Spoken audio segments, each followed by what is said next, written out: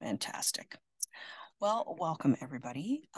This is the first of two parts of the school library staff onboarding and refresher sessions. And we do them every fall. So this is something we've done in the past, but we like to redo them every fall as close to the beginning of the school year as possible without, encroaching upon the first two busiest weeks of returning back. So there is quite often a little bit of new content and a little bit of tweaking here and there from one year to the next because things change, which I'm sure would surprise no one. So what I'm going to do is I'm just going to go through the first of this two-part session, and I'm going to show you my screen here. Oh, awkward when these things happen. Okay, overview, forgive me. So welcome and introductions are a good place to start. On day one. We're going to talk a little bit about YRL and our department specifically. So we're the Library of Development Services. There are two other departments within YRL as well, but we're just going to focus on LDS today and the supports and services that we provide. We're also going to talk about some of the specifics that we offer just to schools. So curriculum support is one that we've been doing for many, many years, and we'll go into that a little bit more at length. Collection support, so actually, again, determining what to add to your collection and how to go about that in a very general sense, at least in this session. Next session, next week, as you got a very sneaky peek glimpse into what we'll be talking about. Again, the where's, how's, and so on to get that stuff. General consulting support. So that's generally where we can help not only virtually, but we can help in person as well when it comes to just overall support when it comes to running your library. Any kind of programming support for your library, such as kits and so on. How we deliver materials to you in a very general sense. A little bit about e-resources. Workshops, webinars, and on-site training, which of course today would be one of those that we're going to break down a little bit more in a few slides, and then some helpful information for school libraries binder, which I have to, I hope, I have to assume you're all familiar with. They were sent out last year as an attempt to make things just a little bit more accessible so you're not having to jump online. When you have questions, it's one of those things that quite often sometimes it's easier just to grab something right off your desk. But this year we already have some updates and we're mailing those out to you this week. So I'm just going to go on to the first slide. So a little bit about us. Here's me over here. Here's my colleague Penelope. This was our Flannel Friday last year. And this is Jessica, actually. This is the manager of our department who's on leave. But we are headquartered in Spruce Grove. As you can see, we serve a lot of Albertans, including over 11,000 full-time students. So again, there's three departments within YRL. We are part of the Library Development Services, but there's also Collection and Resource Management, which is managed by Josie Wilson, which many of you may be familiar with. She's worked with the schools on and off over the years in a very large capacity. And then finally, Technology Services, which is exactly as it sounds. So that's us in a nutshell, breakdown by department. And a little bit more specifically about us. So again, here's Jessica, myself, Penelope, and this is our other librarian in LDS, Christine Hutchinson. And as it says here, we do consult on a wide variety of library functions, not only for our public libraries, but of course for you, for our school libraries. So the main point of contact anytime for any kind of question is always going to be this email address. And of course, you're also welcome to phone us at any time, which is 780-962-2003. But you can always email us. And Penelope and I are actually the two primary moderators for this email inbox. And if anything comes in through that, we'll see it and either send it off to the appropriate person within YRL to answer your question, or we'll just answer it ourselves. So, and moving on. So, as the outline touched upon, something that we offer our school libraries is curriculum support. So, back in the day, we actually used to have an incredibly large collection of our own, which was not open to the public, but it was open to our libraries. So if they ever needed specific material, especially pertaining to any of the curriculum subject matter that's being taught in the schools, and they needed some supplementary material for a class or a project, and they didn't have it in their own collection, they would contact us to get whatever we had in our stacks. We don't have a very big collection anymore because there's not a tremendous demand for it anymore, because of course there's a lot of online and digital supports that are available. However, this is still a service that we provide on a regular basis to many of our libraries.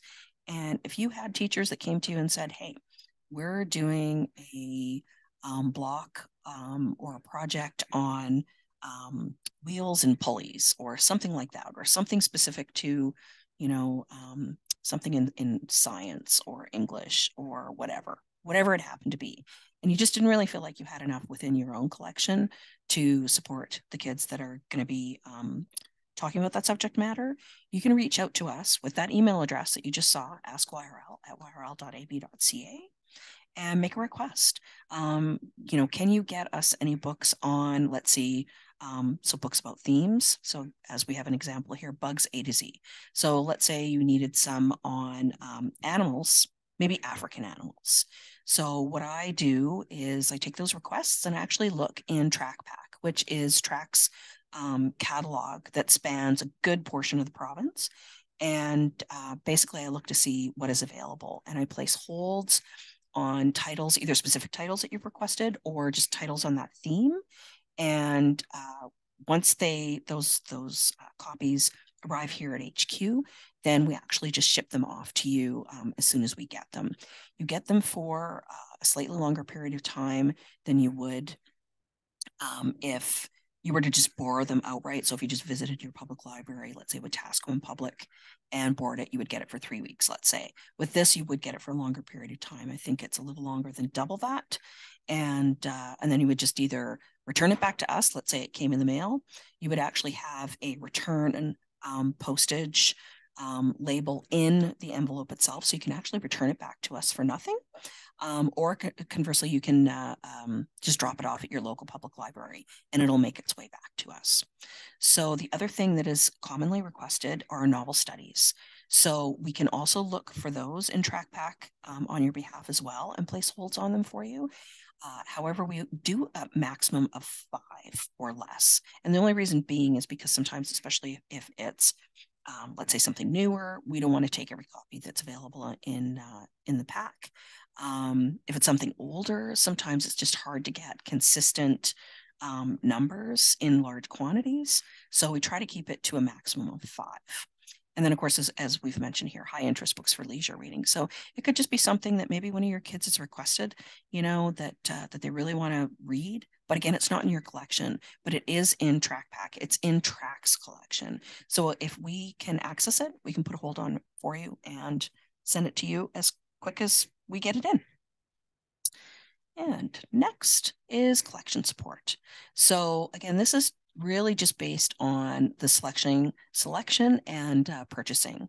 That again, we're going to talk a little bit more specifically about next week, as well as collection maintenance, which we'll talk a little bit about today, but not a whole lot. And these images are actually pictures of a large weed that we did in one of our school libraries last year, I think, maybe even the year before. And you can tell that the kind of, this is a before picture, was the shelves were full, really, really full. And a lot of our library and Learning Commons staff just do not have the time to do a weed, especially a whole library weed. So something that we can do, time permitting and staff permitting, is we can come in and do a weed for you, as well as an inventory of your collection. So this was kind of during the process and after. You can see where we can be a little ruthless, but we really work on a really strict criteria and have the experience to come in and really clean up a collection so that you have space on the shelves to display books, so you can make room for new material and to get rid of the stuff that's just taking up space and not really circulating. So anytime you needed any kind of support for what do I buy, where do I buy it, how do I buy it, that's where we can support you in a really big way. So consulting overall is something that we really excel at in this department. So again, we can do it online. So we can do virtually, just like we're doing today. We can do it over the phone, in person, via email, you name it. And again, we can do it, do the consulting over a variety of different topics. So collection development management. So again, where do I get the materials? How do I get the materials? How do I pay for the materials, et cetera? Technology and space recommendations. So technology is a little bit limited in the sense that, and it's a little bit different for some of our schools than, and I don't want to paint the same brushstroke over all of our libraries, school libraries specifically, but we have some tech supports for some of our school libraries, but at the same time, I would say that there's probably a lot more of that tech support that would actually come from your school division, but there are some supports that we can offer. Sometimes, you maybe want to rejig things in the actual physical space a little bit. We can offer recommendations when it comes to that as well. And when it comes to your ILS or your integrated library system, so basically the program that your catalog is contained within, whether it's Fall at Destiny, whether it's Insignia, whether it's L4U, because we work on a different ILS, which is Polaris, we do have very limited ILS support. We'll always do our best to help you out where we can, but sometimes, again, that's kind of where the school division is a little bit more helpful because they have more expertise, or your sales rep is sometimes a good go-to as well. So moving on, let's talk a little bit about programming support. So when it comes to not only programming, but just, maybe you are wanting to create, or you already have a makerspace in your library or your school, or maybe there's something like story time that's going on in some of your classes with the younger kids, etc. We have a wide variety of kits that can support that programming and that class interaction. So it's something that can enhance your library or your classroom programming, and we have something for everyone, for pretty much every age and every demographic. And there's a couple of examples here. We have a teardown kit up here in the top left, and that's great for certainly older kids. If you had, let's say, like an old TV or an old radio or a phone or something like that, and this gives the kids an opportunity to actually tear the thing apart, kind of learn about it and put it back together. And all the tools are provided in this kit, as well as ideas and plans and so on. And they can also do it in a really safe manner because there's PPE in this as well. The one on the top right is our fibercraft kit. So again, if your kids want to learn just about any age, really, some crocheting, knitting, whatever, there's not only pattern books here and instruction manuals, but all the tools that they would need. And lastly, we're just showing an example of our mechanical puzzle kit. So as you can see, there's just about every kind of puzzle here you can imagine, which is great for a variety of different reasons and would appeal to a pretty wide age range. Certainly not maybe that, really young children, but, kind of mid-grade and up. This is always a really fun and popular kit. We also have quite an extensive array of Storytime kits available, and those can also be borrowed as well. And how you can borrow any of these is through email. So you would let us know what kits you want, and you would email either one of two email addresses. So again, either that askrl@yrl.ab.ca, or you can go direct to the source, which is kits@yrl.ab.ca. Again, that's kits support@yrl.ab.ca. Just let them know what you want, preferably when you would like it, and then we'll get back to you once we've checked the kit schedule and when we can actually book it for you and when we'll get it to you. There is also a Google Docs link that we have. I'm just going to go back for 1 second here that I forgot to add. My apologies, but I believe I just sent it out to you, and it is a link that has all of the listings. So basically like little Google catalogs of all of the kits that we have, all of the Storytime kits, the Makerspace kits, and then other ones as well, like I'm forgetting them right now. Oh, there's an Xbox kit. There are, oh, do we still have the world language? There's some world language kits. But they're all listed in that Google depository. And if I didn't send the link out to you today with a reminder about like today's session, for example, I can always send it out to all of you. Again, just let me know. And then, of course, once you've actually, and again, we haven't gotten to this in great depth. We're going to talk about this next week, but how do those materials get to you?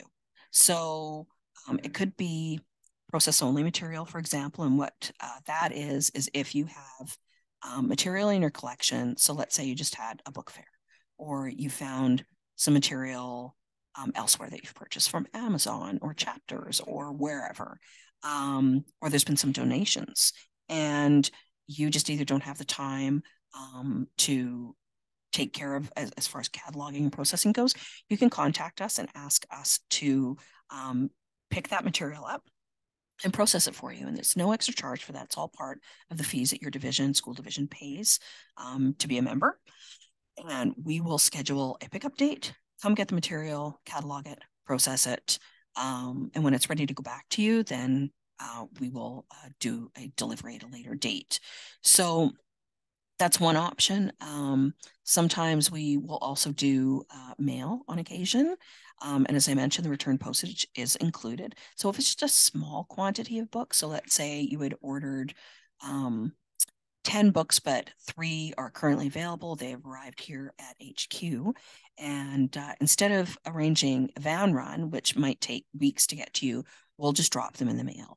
And again, if it was something again, like curriculum support or something that was to be returned to us, you can use that free return postage that is included at that time. Otherwise, again, you just drop it in your public library's return box. If you ever wanted to schedule a pickup, please use, again, this email, Ask YRL. It's your one guaranteed go-to access point to reach us at any time. And moving on. There are some really amazing e-resources that we have to offer through either your own or the students. If your students have their own track library card for their public library. So again, I'm going to use Wetaskiwin as an example. If you or your students are within Wetaskiwin and you have a Wetaskiwin track library card, you can access any of these e-resources on the public library website. And all you have to do is just log in like you would as if you were going to borrow a book from the library, and you can access all of these and many, many more of the e-resources that are available to you. So anybody with a track library card can access these. They're free, and many of them are really applicable to students of any age. Now, something else as a means of support that we offer are workshops, training, and connections. And again, this is one thing that we're doing right here. So regular YRL workshops is something that we do on a regular basis throughout the year. We don't do as many throughout the summer for obvious reasons, but they really start to get busy again in the fall. So, and this is kind of one of the first actually for this fall. And on a much bigger stream of workshops and sessions that would be available as our upcoming, and it's an old logo here. I should have replaced it with our new glorious 2023 Stronger Together logo, but there is a conference coming up in November that I can also send you information about. That you are all welcome to attend, of course. It's actually it's a hybrid. So there is some in-person workshops that are going to be taking place this year. We're finally going back to that a little bit, but there's also a virtual day. So if that's something that you're interested in, I can also send you information on that and how to register and so on. And you can always check out all of the amazing sessions that are going to be taking place, including some great keynotes that we're really excited about. But it's something that is not geared to any one group. It's ideal for our school libraries as well as our public libraries. So if you don't already subscribe to our YRL weekly newsletter, that's something as well I can send the link to register. All of these sessions of training or workshops, the conference, etc., are all promoted on a regular basis in our newsletter that comes out every Wednesday, as well as in our social media channel. We have a Facebook page that we tend to promote all of these items through as well. So you can always kind of keep up to date with one or the other or both. And this is the binder that I was referring to that we created and sent out last year. Everyone should have a copy. And it's basically, again, just a rundown of everything that I'm talking about today and will be again next week. It's just a great go-to that's just readily accessible. You can grab it anytime if you had questions about any of the supports that we offer in the services. We do provide updates every year. So this is our first year that we have some updates. The really important update for this year is the collection development strategy for schools document. They're going to be mailed out this week. And I highly, highly recommend that you familiarize yourself with this document because it does explain kind of what your and the school division's responsibilities are, as well as our responsibilities when it comes to that collection development strategy. So what are you choosing for your collection? How are you choosing that? Who is ultimately making the decision, etc. So really important that you give that a read through once that you receive it. And there's also a page that is going to replace a page in your existing binders just because there was a typo, so we reprinted it. So there'll always be updated content for it, likely every year, and we'll just send out to you when it's available.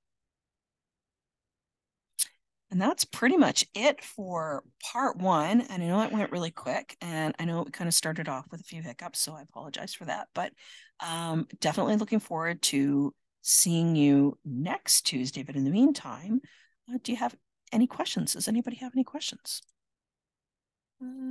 Oh, thank you, Penelope, for putting that in the chat. I love it. Oh, you're wonderful. All right, excellent. So yeah, please, if you're not already receiving the newsletter, there is a little bit of everything for everybody in our school and public libraries included that. And again, it's kind of nice because it does have all of that information, including a link to register directly for any of our workshops or training or sessions that we recommend that are outside of YRL as well. So yes, and there's always a fun quiz. Everybody loves my quizzes. Sometimes I'll do a puzzle, but then they want the quizzes back. And definitely check out the Stronger Together Hey Summit website to just see some of the sessions that are coming up. There's actually some YRL staff that are presenting, as well as some really fabulous people outside of YRL that are going to be presenting at our conference. So if there's any way that you can attend, that's fantastic. Full transparency, we will actually be recording, I'm sure, most of the sessions, at least we have in the past. Mind you, they were all virtual then. So there's a good chance that some of those, maybe all of them, I don't want to say that definitively, but they might be available after on Hey Summit to actually view at a later date if you wanted to. At least that's how it's been done in the past. So there's really no other questions. It's so quiet out there. I hope you can all still hear me.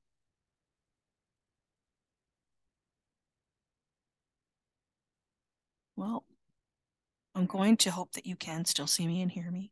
And really great to see you, even though I can't see you. And just nice knowing you're here, and we had a really good turnout. I hope you learned something today. And if not, If anything, it just kind of like brought it to, oh, nice. It just kind of brought it back to the forefront because I know this time of the year can be chaos for our school libraries. But just remember, we're here to support you as best as we possibly can. You can reach us at any time and we'll get back to you as soon as we possibly can. And we love to help you where we can. So thank you so much for attending and have a wonderful rest of your day. And I hope to see you next week on Tuesday and with a start with much fewer hiccups. Thanks for your patience. All right. Take care, everybody.